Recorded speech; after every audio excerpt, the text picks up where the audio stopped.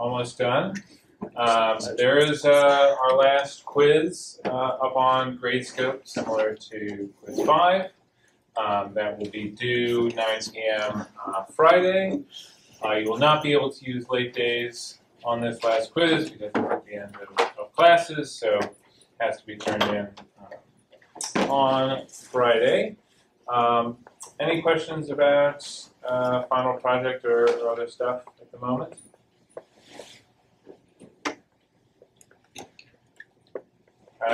Yeah, Lisa? I guess, how do we know when it's enough and when to stop implementing? Should we do the extra features we put in the proposal, or is that just if we have time? So I'd say the first thing, like, it's more important that it's very convincing that the basic features are correct than it is that you implement extra features. That said, correct bare minimum, not going to get 100%, but so asymptotically make progress toward 100% by implementing extra features.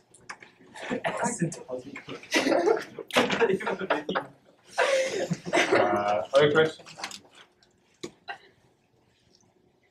All right, I have a question for you.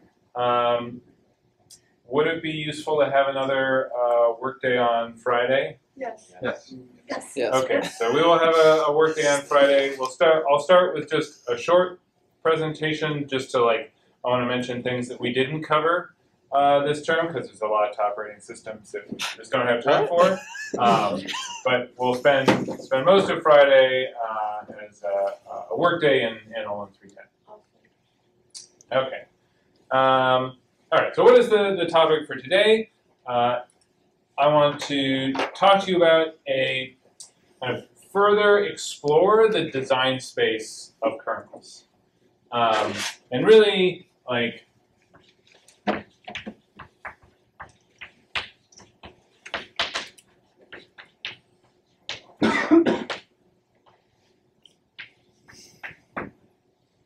we're facing this question of what should the kernel actually do?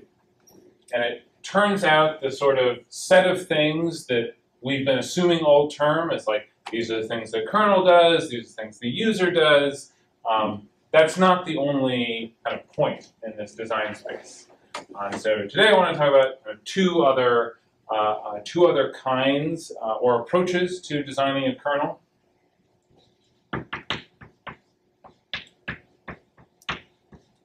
One is called the microkernel. And as the prefix suggests, this is about making the kernel smaller. And we'll see the ways in which that's done. And I think I'll spend most of the time on this microkernel because there's a specific example microkernel I want to talk about, and there's kind of interesting things going on there. But I also am going to talk a little bit about Unikernel, which is a smaller kernel, but not in the same way that microkernel is smaller. It's about kind of unifying everything into the kernel. And so we'll see kind of more detail about what that means. So these are kind of the two design approaches I want to talk about, but the answer to this question, what should the kernel do, there's simply no one best answer.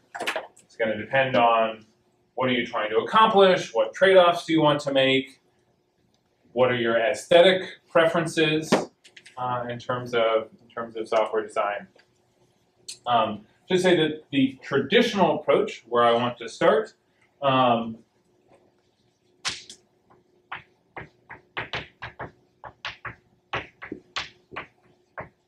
have Linux, Windows, Mac, OSD. These all fall into the category of monolithic kernels. And this is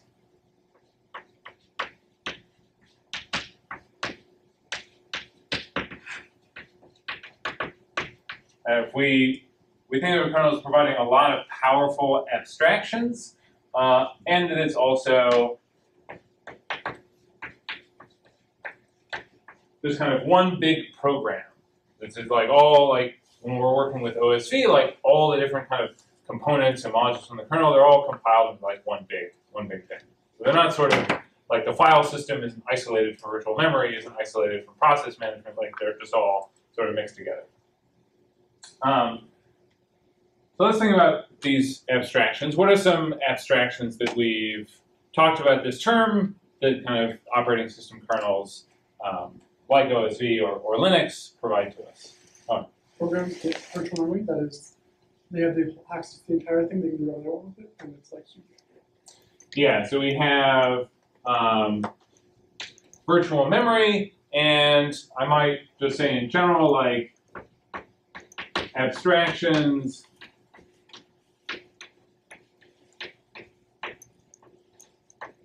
over shared resources. It's just a huge thing that the kernel does. It's providing some layer over a shared resource that just makes it much easier for applications to interact with, or makes it invisible, the sharing invisible to the application. Victor. Does this abstraction over shared resources include like multiprocessing on one CPU or multi-threading on one CPU? Yes, so this is a kind of abstraction over the CPU. So we virtualize the CPU via scheduling. We virtualize memory with virtual memory. Yeah, kind of part of this general class of things. Other abstractions.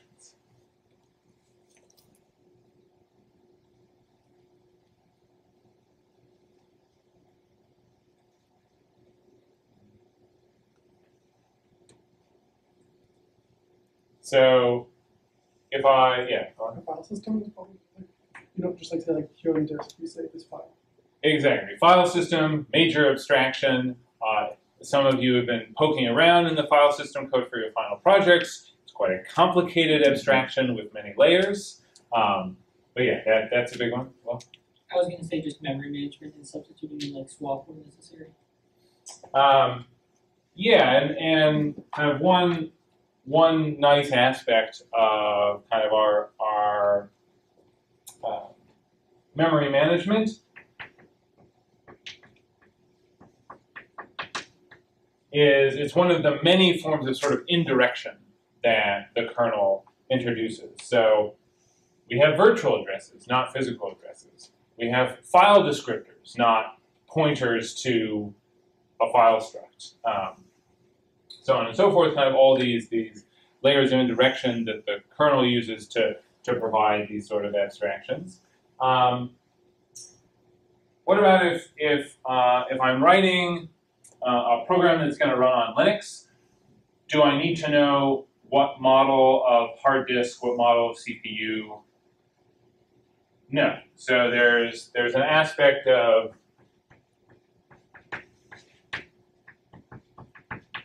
portability that these kernels are providing. That means applications don't have to know about this stuff. It's just there is a kind of nice interface for interacting with the disk, for creating new processes that sort of isn't dependent on the underlying hardware.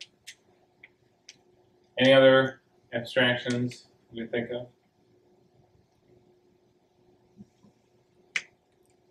Like communication between processes, like there's Python stuff is kind of objective.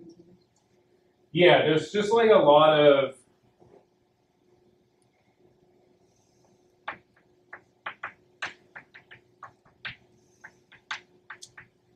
useful interfaces that are hiding all sorts of complexity that's going on underneath, and pipes for inter-process communication, which is something we'll talk a lot about when we get to microkernels, is a big one. All right, so we have all these powerful abstractions. And as I said, kind of all these different abstractions living together in the same program means that to implement, say,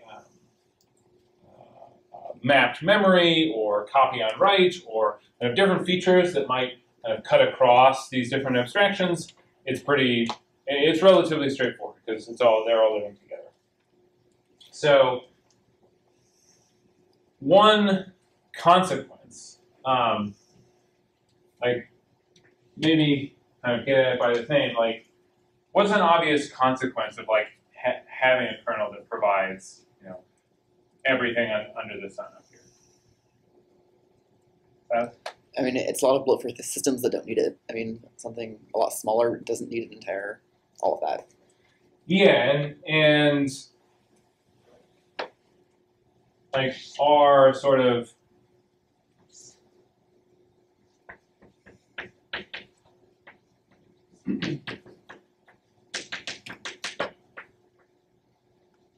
are kind of problems with traditional kernels.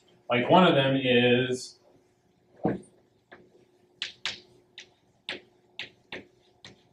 they may be overly general, maybe to an extreme extent for some applications. Like if I want to put out a weather sensing device, attach it to the side of a building, and have it sort of send occasional updates with weather measurements, like I really don't need all of this to do that. Like this is really overkill. So for certain applications, these kernels may be like overly general. And you may imagine like you implemented pipes in OSV. And you might think about one process wants to send a single byte to another process. Like how much work is involved to make that happen in OSV?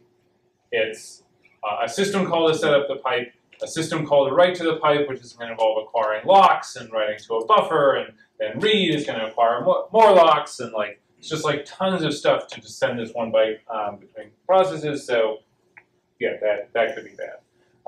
Other problems that we might encounter with these traditional monolithic kernels? Well, Relative to some devices, they're large. yeah, they're certainly very big. Like something that has all this stuff in it is going to be big. Big by itself, like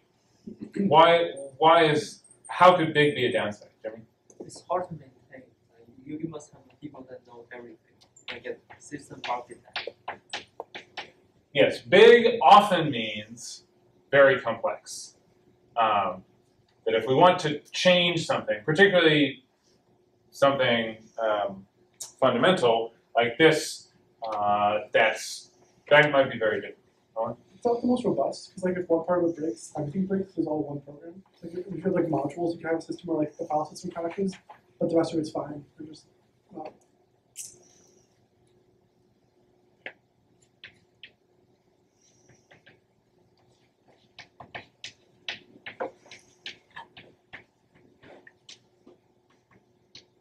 Yeah, it's like a panic kind of anywhere in our kernel might bring everything to a halt. We kind of don't have an easy way to say isolate the file system.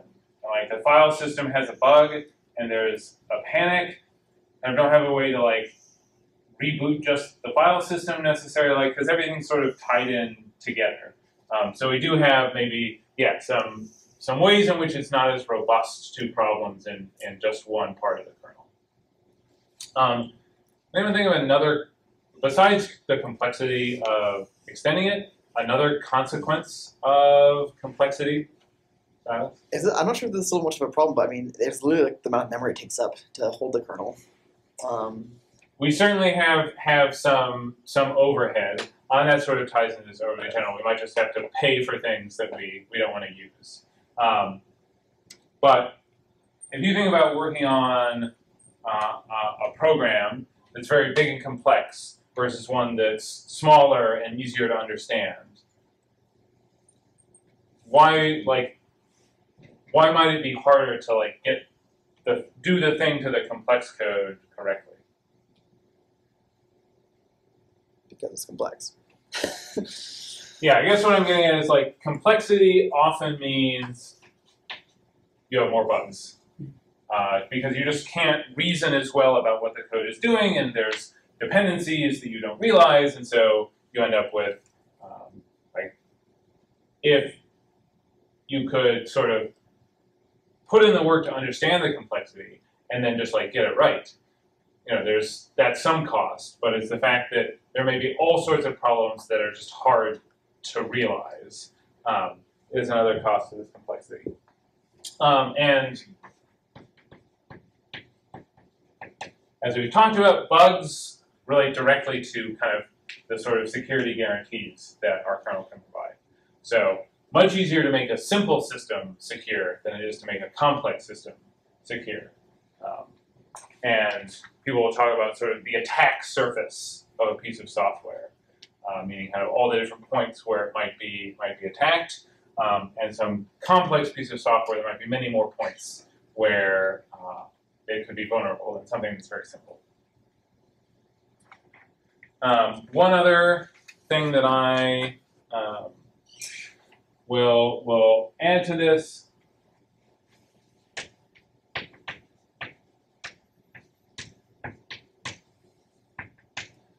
is these monolithic kernels, a whole bunch of design decisions are just like baked into the kernel. Like you're using Linux, you're using a file system, like it's gonna put the blocks of data on the disk where it wants to. Like you're not in control of that, basically. That design is baked in, which for example, maybe you have a database that has an index and a specific tree structure, and there'd be some like nice and efficient way you could arrange that tree structure on disk based on how the database is going to access it. File system has no idea, and so you might end up the file system might be undermining or preventing possible optimizations because that's sort of just baked into the cake. Similarly, if I want to wait for a process that's not my child, can't do that. If I want to change some other process's address space, can't do that. And these are designs that are baked into the kernel, can't change them. All right, so that's sort of the kinds of kernels that we've been looking at so far.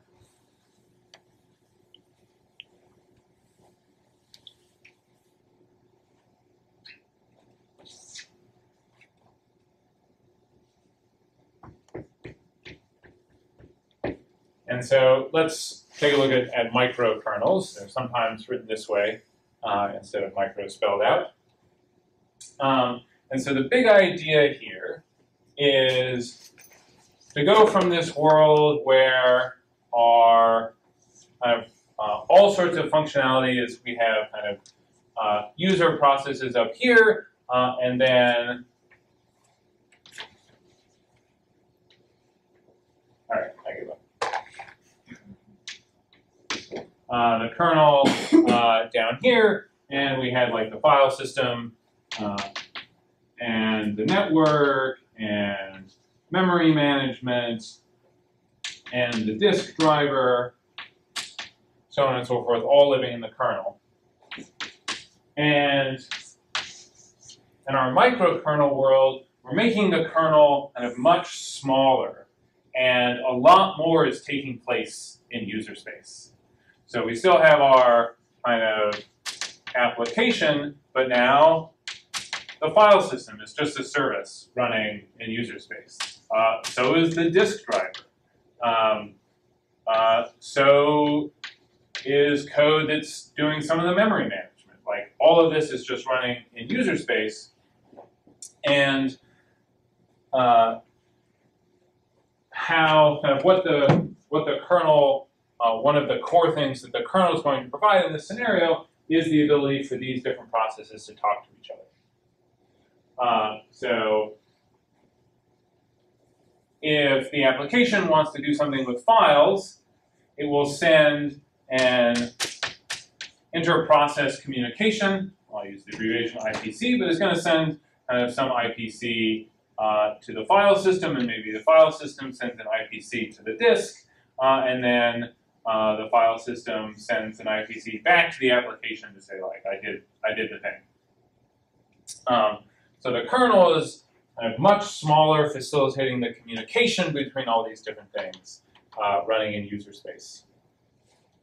And kind of the 1980s is kind of where this microkernel idea sort of saw a lot of attention, at least in academic research.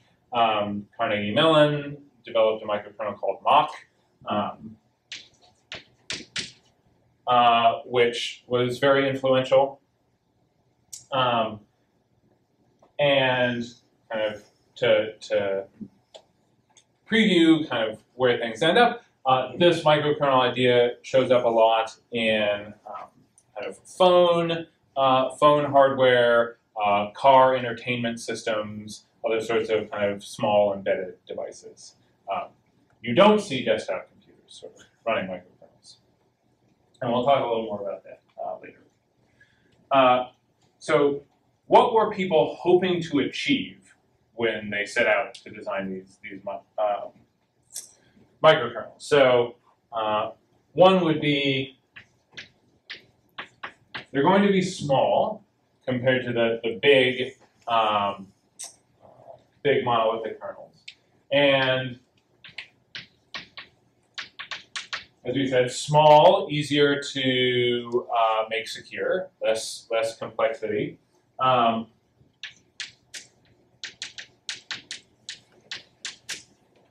And in fact, there are techniques to mathematically prove code is correct. Like construct a mathematical proof. This is usually done with kind of automated systems. They can kind of analyze code with some human input and prove this code over kind of all possible inputs matches this specification. Techniques have been developed to do this sort of verification of small to medium amounts of code. Techniques don't exist to verify large pieces of code in a feasible way. But if your kernel is small, and there is actually something called SEL4, and L4 is the kind of microkernel I'll use as an example. But there's a kind of a variant of it which has indeed been verified correct, which gives a lot of confidence in the security. Like for all possible inputs, like this code is going to meet this specification, so you kind of have a lot more confidence in its correctness, and in general, verifying code on medical devices, code that's flying airplanes. This is kind of a useful technique in practice. Well, Is something like that more secure than like Alpine Linux? I don't know kind of what security features Alpine Linux has. My understanding is that if you can verify your piece of code, which often isn't possible, if you can, that's like basically as good as you can do in terms of security and robustness. I was just wondering, like, how small is small enough to be verifiable? So I think so. This L4 kernel on the order, I think it's like around the size of OSV. So I looked up OSV's like 12,000 lines of code. If you include like the C and assembly and the header files. L4 is 13,000, might be, I don't know in particular how big this is. Linux, Windows, Mac, these are millions of lines. We can't verify that at the moment. On? Also, you only verify it's correct to the spec. So like the spec could still have, like, you can't be certain that the spec doesn't allow unintentional bugs or security, right? Yeah, I mean, I'm not an expert in this verification, so I don't know exactly the form that input takes to these techniques. But yes, I mean, the verifier can only verify as far as like you can.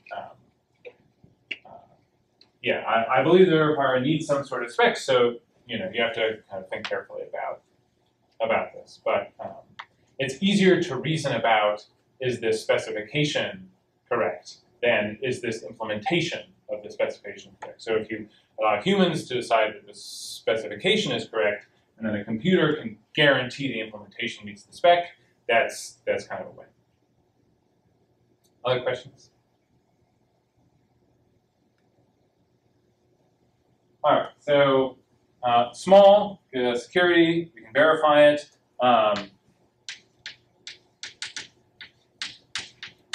It's also easier to optimize small code because you have a smaller kind of particular place or smaller region. You can focus on making it go really fast. So that was kind of, these are all aspirations or goals of the microkernel design. Another part of optimization is avoiding this overly general piece. We're not going to like pay for, like, if we don't need a file system, we just don't have it. And we don't have to spend any time like setting up or managing it. Similarly, we're not going to force these design decisions on the user. If the user wants to do something different with the file system, they can implement and just run a different one on top of the microkernel. So by having more things happen at the user level, the idea was we get better modularity. We can kind of take out and put in, kind of customize the pieces, and also have these be more robust. And this gets down to like a problem with some component of the system. When a bunch of components are inside the kernel, a problem with one of them can affect the whole kernel, where we've moved all these pieces out of the kernel, and there's a microkernel system called Minix, which was actually originally created to be something like OSV, like kind of a small kernel for educational purposes, and over the years has evolved into a kind of product that's actually like used in practice. And I bring it up because it's described as a self-healing kernel, meaning that it's sort of, as a microkernel, sort of monitoring all the pieces that are going on in the system, and if a problem occurs, it kind of knows how to restart that and kind of get the system back to a functioning state. And that's something that's a lot harder to do when everything's sort of like all interwoven inside of a monolithic kernel.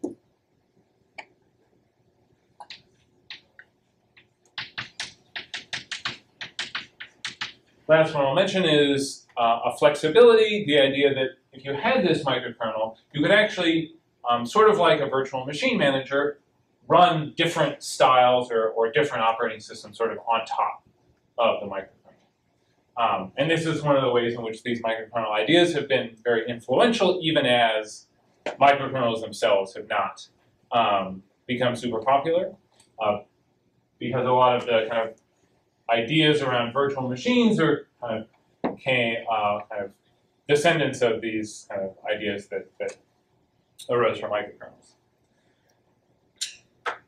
All right, so this is the general idea of a microkernel. These are our aspirations. So I'd like you to take a few minutes and brainstorm with your neighbors. What are some challenges? What would be some challenges to actually like making this work, to actually implementing or achieving these goals in a real microkernel? So going from the sort of monolithic kernel world that we know to something like this, brainstorm what problems or what challenges might we have to solve. All right, let's talk about some challenges. Any thoughts, Will? You're talking about how any tools or programming languages you use, for the most part, you're going to have to create new utilities for them to be able to compile and work on your kernel. Yeah, so there's definitely like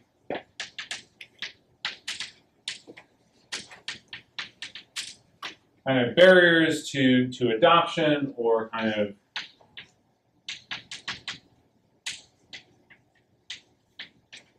extra kind of development work that is needed to actually make stuff run on a microkernel. You probably like still need to do all the complexity anyways. Like you need a file system disk driver. Like you probably need to publish them somewhere, because it would be, you can't really expect to like write a full file system yourself. You want to have some like where they don't do that. So like somewhere someone has to publish it, that stuff anyways. So it's not like you really save the work. It's not like you can just get away with that too. Yeah, that's a fair point. I would say the goal of the microkernel is not to avoid the work of implementing a file system should you need it. It's to say you have the ability to not have a file system if you don't need it, and that's probably better.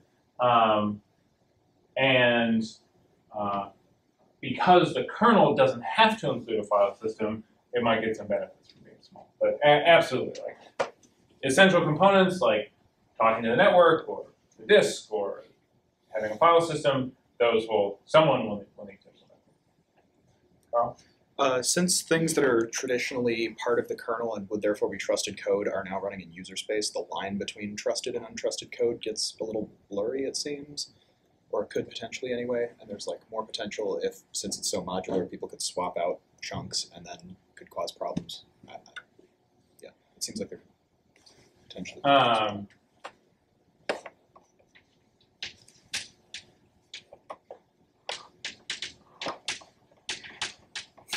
Yeah, it seems like maybe we have to worry about kind of rogue libraries. Like, are we using a file system that actually is like just full of bugs or like does really bad or weird stuff?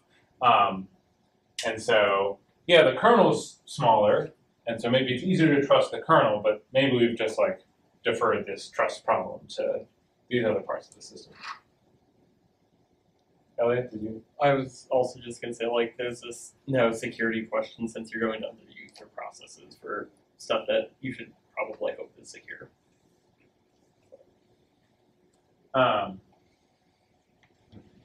Yeah, so the kinds of guarantees the kernel is going to be able to provide. Definitely, we made the kernel smaller and correspondingly what it can promise you also smaller.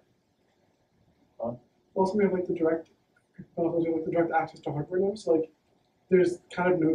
It's really hard to guarantee a file system or disk is going to be like memory is going to be segmented because you can just move wherever you want. Like a rogue process can move whatever it wants from the disk whenever it wants, or not. Like in the file, it kind of seems like. Well, the process can send a message to the file system or to the disk driver, and these modules could implement some sort of like. We're not going to. Can you not like just like make your own disk driver yourself? And like, is there like a limit to like one disk driver per kernel? Like, how is that? Yeah. So.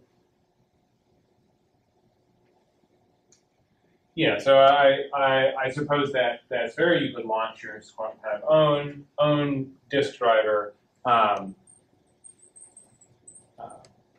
Yeah. So. Possibly kind of microkernels not appropriate for kind of a multi-user system, for example. If there's going to be people using the system who you don't trust, like might not be a great use case. Nathan?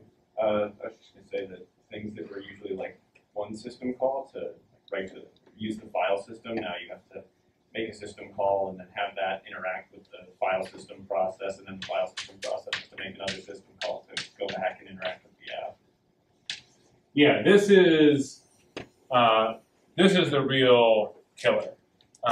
There's like a whole lot of chit chat between these different user processes via this whatever inter-process communication mechanism there is, and when this kind of init microkernel mock came out, it was super slow because the IPC was slow. And this caused people to just sort of dismiss the idea of microkernels as just like not at all practical because you couldn't ever make them fast because of all this IPC. Turns out you can, and we'll talk about how you can do that. But yes, this is a major challenge you have to solve to make these systems really useful. Jimmy? Another like more technical question. So in our operating system, we have a lot of dependency, right? So a lot of files refer to the same sf.h, fs.h, and And so like in that system of like each of the process needs fs.h to work. So essentially you still need like a big library to build against. Is that So because all these processes communicate through IPC, really the only system calls the kernel has to provide are mostly those related to making inter-process communication work. Because to do something with the file system, you just need to send some message to the file system process that it understands, like how to handle. So yeah, the file system process has some sort of has some API or like set of messages it understands, and then applications sort of communicate with it through that. And that way, these pieces are kind of much more modular. That kind of in OSV, if you wanted to replace the file system, like you root out the file system, it touches so many different parts, like so many different parts of the system, like assume certain things about the file system. You might have to like make major changes. Where here, you're still just using the same system call, same IPC to the file system module. And so in that sense, it's maybe much easier to kind of take out pieces and replace them, that sort of thing. Other challenges? Well? I mean, this is true of making any new kernel, not just a microkernel. But like, unless you're using some like established framework for building microkernels, and unless you're like 100% proving it secure, then you lose the benefit of all like the crowdsourced security wisdom of like all the years of like Linux and Windows bug fixes. Although you also lose all the accumulated undocumented vulnerabilities in those systems. But yes, fair point. Basically, yeah, there's barriers to adoption, but also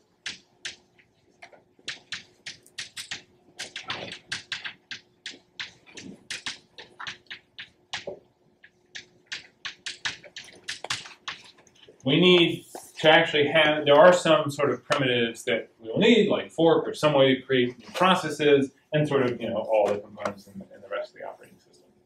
Well, I guess I'm just curious conceptually, because I guess I had thought that like of the undiscovered bugs in like big operating systems, that we thought they were mostly memory problems, but then like the ones that weren't, I guess, why would you assume that if you're following like typical, like this is how you make an operating system, that if there's something that people hadn't figured out with a bug, that you wouldn't also make the same mistake, solving the same problem? I mean, I'm more thinking about code size. The people have done studies for like every 1,000 lines of code, you expect 5 major bugs. Or people have studied this, kind of measured this. And so just by kind of making something smaller and simpler, you would expect kind of fewer bugs overall. And if you're like in the case where you're like taking the existing Linux kernel and adding onto it, and all those hundreds of thousands of lines of code like are coming along with whatever bugs currently exist in it. All right, so I want to tell you about a bit about this L4 system, but I also want to tell you about Dwight Eisenhower.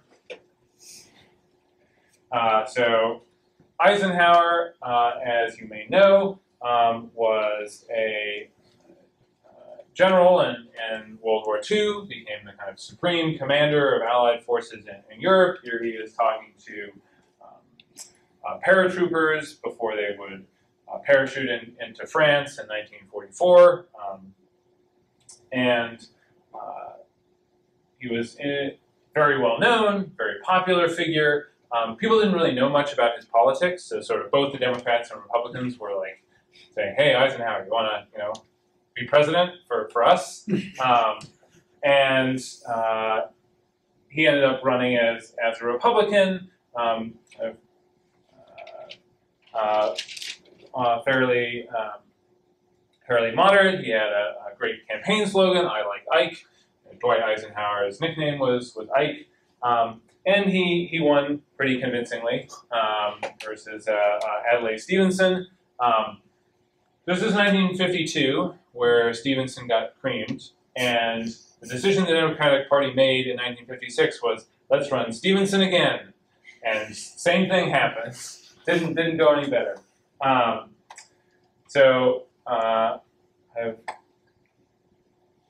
Eisenhower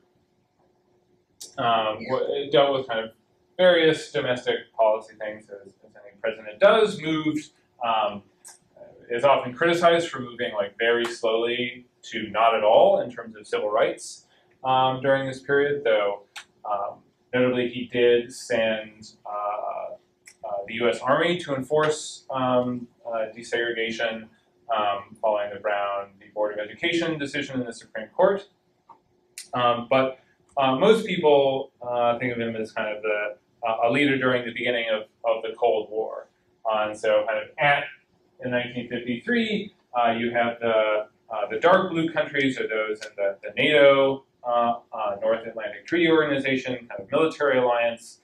The lighter blue countries are those that were considered kind of Western aligned, kind of allies of the U.S., or at least favorable to the U.S.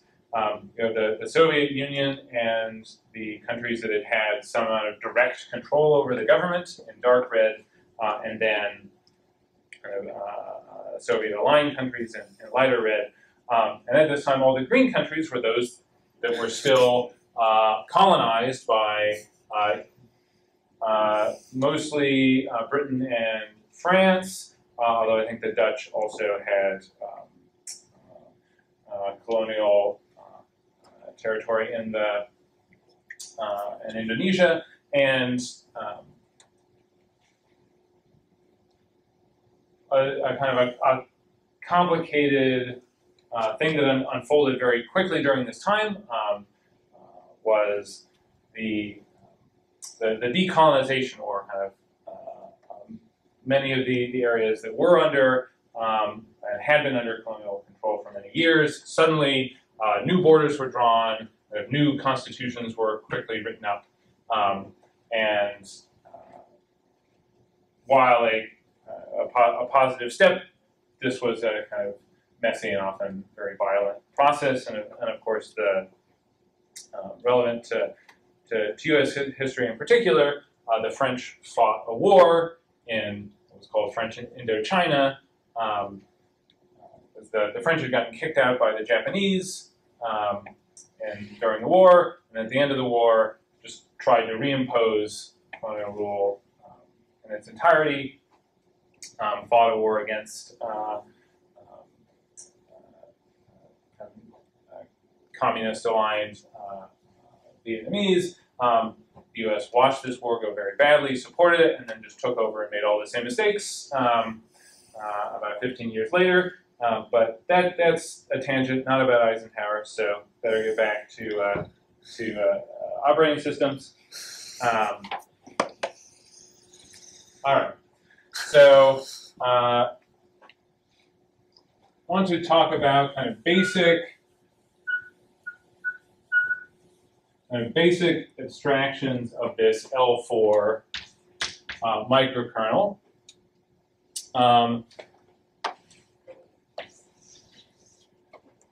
It's basically as an equivalent to the Linux process called a task, and each task has its own address space. So kind of each task has its set of virtual memory, like we're used to,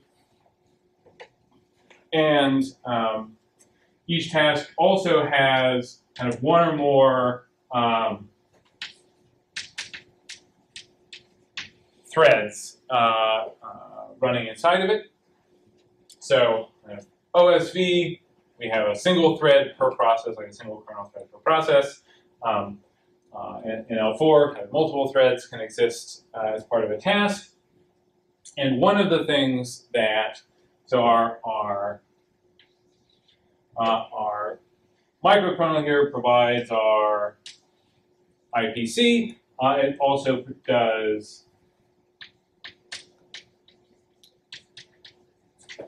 the scheduling. So these kind of threads inside a task, they are scheduled by the microkernel. This is the design decision of L4. You could have a microkernel where the scheduler itself was some user process. So to give a sense of the emphasis on minimality, on smallness here,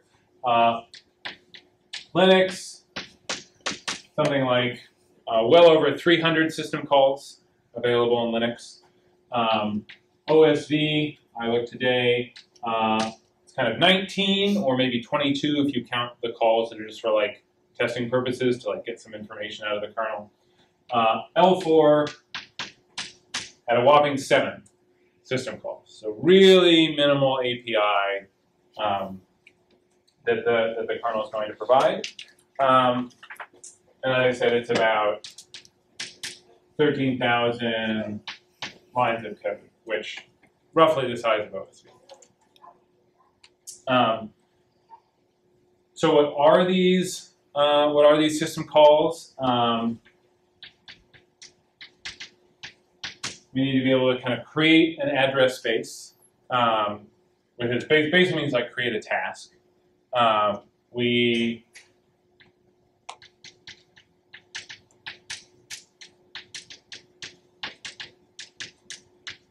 can create and destroy threads. One very interesting thing about the way these tasks work and the way that they manage memory is that when a task creates another address space, it can kind of donate some of its own address space to the new task, as well as set up shared memory between the two of them. This is all taking place so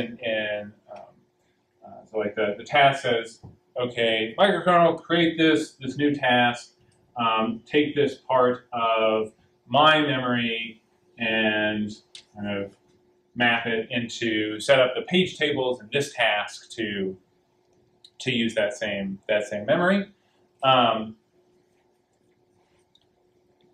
And another kind of interesting, because you'll notice like what's a major thing that you have helped implement in OSV that is like missing from this picture of the L4 kernel?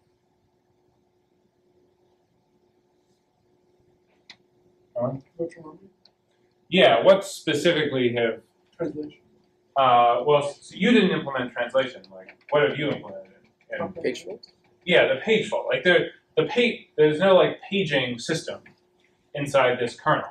And in fact, typically each task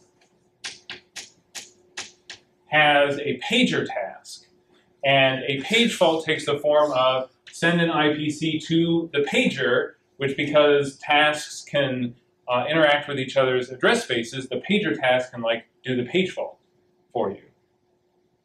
This also means that different tasks can customize how page faults work for that task, which seems like a potentially powerful powerful technique. All right, I want to make sure that there's more detail I could get into, but I want to make sure to talk about this IPC performance issue, because that's a real problem that they had to solve.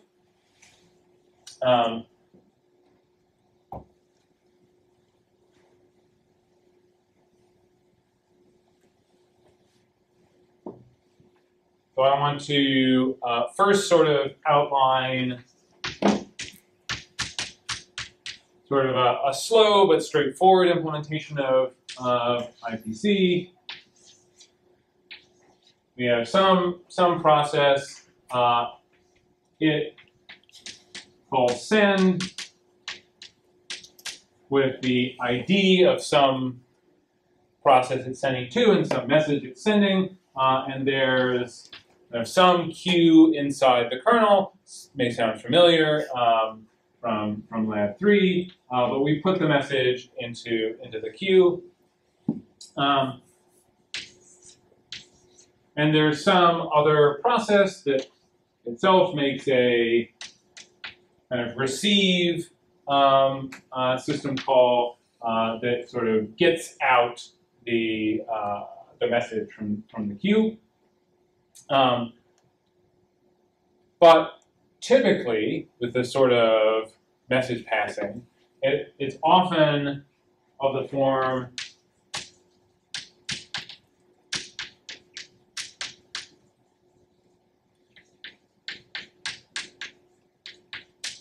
often what we would think of as a remote procedure call, or RPC, which is like, we want this to act like calling a function. So process A wants to sort of call a function in process B and then get back kind of the results of that function. So you think just like a system call, you pass in inputs, the kernel does something, and it like gives you back some return value. So to actually do this sort of two-way thing, A has to send, B has to receive, then B has to send the reply, and A has to like receive the reply. So we end up with like 4 calls into the kernel to do this sort of straightforward but very slow IPC. Does that make sense? Questions on this? So what do they do to make it faster?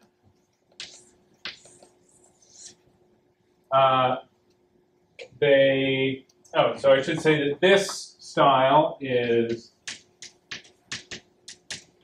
buffered, meaning how you could queue up multiple messages, and it's asynchronous. So A can send returns, and then sometime later B can receive. So in L4, we have synchronous and unbuffered inter-process communication, which means that process A wants to send a message, and process A waits in send until the recipient receives. So that's the synchronous part. And unbuffered means that like there's not some queue of waiting messages. Like anyone who's sending to B is sitting there waiting for B to receive in kind of like waiting and with a condition variable or something like this, sleeping, waiting for B to wake them up and receive. So the sort of assumption of this is that we have sort of a client-server model between A and B.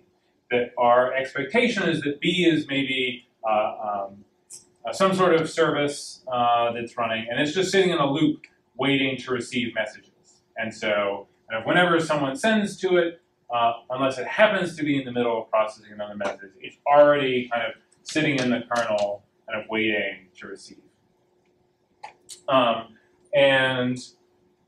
Kind of the particular neat idea that they used was that when A goes into send, that basically just jumps directly into B as if it was returning from the receive call. So that is to say that you don't need to involve the whole scheduling machinery, context switch, wait for a timer interrupt. And A send just kind of immediately returns into the receiving process. And if we have small messages, we can send those directly via registers. We don't have to kind of copy into memory at all. If we have huge messages, we can use that trick where we just like give the recipient part of our address space. Or just modify the page table so that they can access the contents of this large message. And kind of all of these various optimizations made this IPC about 20 times faster than this slow version. And so this was really the response to, well, microkernels are too slow to ever be practical. Well, someone figured out how to make them kind of competitive performance-wise with traditional kernels. So I'll put in I'll add to the notes for today a link to a paper about L4 that was demonstrating that you could actually like run Linux itself, kind of port Linux to L4 and like run it as a user process, and it was only like 5 or 6% slower. What? Than running Linux natively. And yeah, this was they're saying, look, microkernels are the real deal. Well, sorry, I don't mean to real things, especially because I know we have 10 minutes left. I was just curious, the first model there, it seems really familiar to me, like in a lot of other modern usages outside of operating systems. Like, I think that's exactly like the way WebAssembly communicates with like the process. Yeah, Would, very like, common. other applications of that pattern be faster if they were switched to the latter, or is it different uses, different? Well, this sort of depends that you can like modify the instruction pointer and like do the kind of magic to make it like jump right here, or particularly if you're like doing stuff over networks, like that doesn't really make any sense. So I do think like this approach, I'm sure this is not the only situation where it could be useful, but it does depend on being able to kind of access sort of memory in both of these, or like mess around with the register context to make it work, which is not, this pattern is going to show up all sorts of places where that's not feasible. Other questions? All right, so where are our microkernels today? Apple devices have something called, they have a dedicated processor for cryptographic stuff called their Enclave processor. L4 runs on that processor. It runs on a bunch of Qualcomm phones as well, so it's actually out there running in practice. However, microkernels like never caught on for general purpose computing. You can't go out and buy a laptop that comes pre-installed with some microkernel. And it's really because, like, from a user's perspective, there's like not necessarily a compelling story where you would want to switch from Linux to one of these microkernels. So it's like useful in and used in particular circumstances, but many, as I said, many of the ideas, like sophisticated virtual memory, like kind of these with like the idea of these pager processes has been picked up. Linux added loadable kernel modules. So Linux, you can sort of customize it on the fly, trying to get some of the flexibility you get from a microkernel. And the Mac OS actually uses this kind of IPC. People came up with this very efficient idea tied to microkernels, but turns out useful in other contexts. All right, so to just talk briefly about this unikernel idea.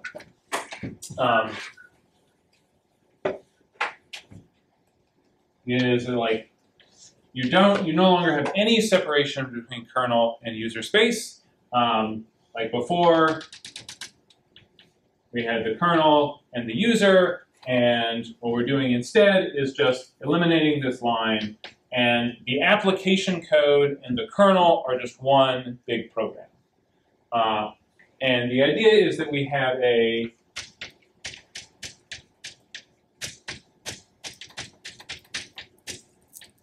kind of a purpose-built kernel that's intended to run kind of one specific application, or maybe some small number of applications.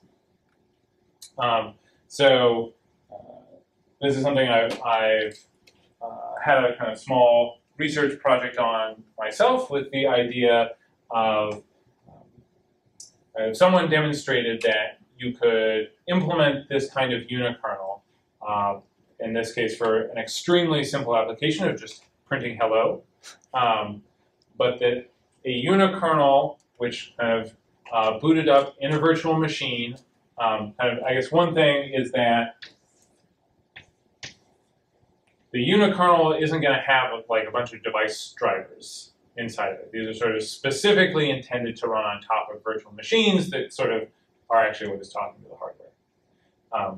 But you could boot up a unikernel in a virtual machine, and it was almost as fast as if you had just launched a Linux process. Which, in terms of like a virtual machine that is as fast as the process, is sort of like amazingly small overhead. And so we've taken a kind of more meaningful task of generating a thumbnail for a PNG image, and as you just like write the code to generate the thumbnail directly into a very small kernel that can boot up, and literally all it does is take a PNG as input and send one out.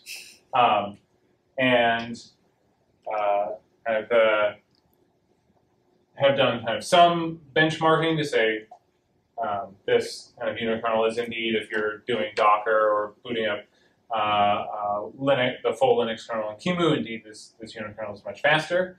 But turns out there are a number of unikernels out there used for different things. There is one called OSV, no relation to our OSV at all. But if you Google OSV, you'll almost certainly find stuff about this unikernel and not about our kernel. And these are, I should say, this unikernel idea is kind of more recent idea in kernel design than microkernels, because it's sort of specifically tied to this virtual machine cloud computing idea. That if we want a server that's like, say, taking requests to generate PNG thumbnails, and we don't want these requests to interfere with each other, we kind of want to start up a virtual machine to handle each request. And in that case, we want the kind of kernel that the virtual machine is spinning up to be as like little overhead as possible. And so you just take the specific application, the bare minimum that you need from a kernel to make that work, and you sort of deploy that as like a single program. And kind of everything is running at the privilege level. Does that make sense? Questions on that?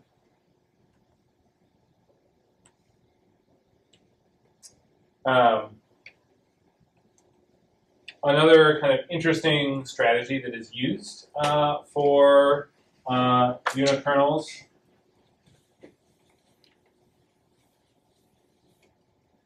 is you kind of write some application, and then this kind of particular one that I'm thinking of is one called Mirage OS, which is written in the functional programming language OCaml. But the idea is you write an application in OCaml.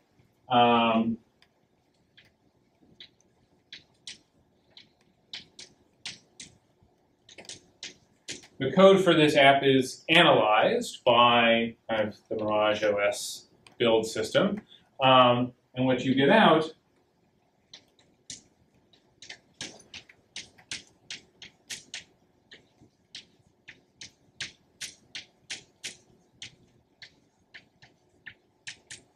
is a kernel that has your application and exactly the modules that the application needs from the kernel. Because it's analyzed your code and said, okay, you need networking, you need virtual memory, but you don't need file system, you don't need some graphical interface, and so on. So a unikernel as a sort of framework where a bunch of different modules are implemented, and there's actually some system. I mean, you could do this manually, but there are also, in some cases, an automated system that sort of figures out what pieces it needs to plug together to give you exactly sort of the kernel you need.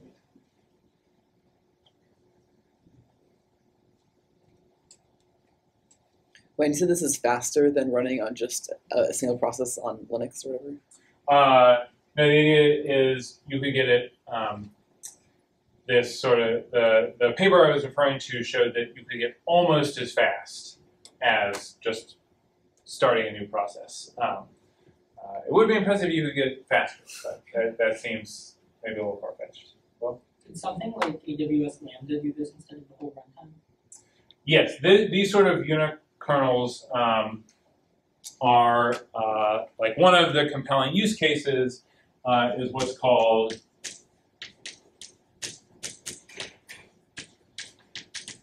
serverless computing, which confusingly does not mean there's no server. Like, this is an extremely poor name, but it is what people use. It means that there's not a server that's like remembering anything about kind of the previous requests or connections or users. It's just like, and to Will's question, AWS Lambda is kind of this kind of service where like you say, here's a function I want to implement, like PNG thumbnail generation. And then that is kind of the Lambda, the function that is being provided. And then in this serverless computing environment, you just want some machine connected to the internet that can kind of take in a request that has like an input to this function and spit back out the output. And yeah, being able to have these really lightweight unikernels in this serverless computing environment is sort of the main reason people are excited about them. And there's been a fair amount of research on like, can we make Docker like be more performant in these serverless computing, or developing new kind of lightweight VMs that target this sort of environment. So it's, I would say it's one of the hot topics in operating systems research right now. All right, we're basically out of time, so I'll stop there.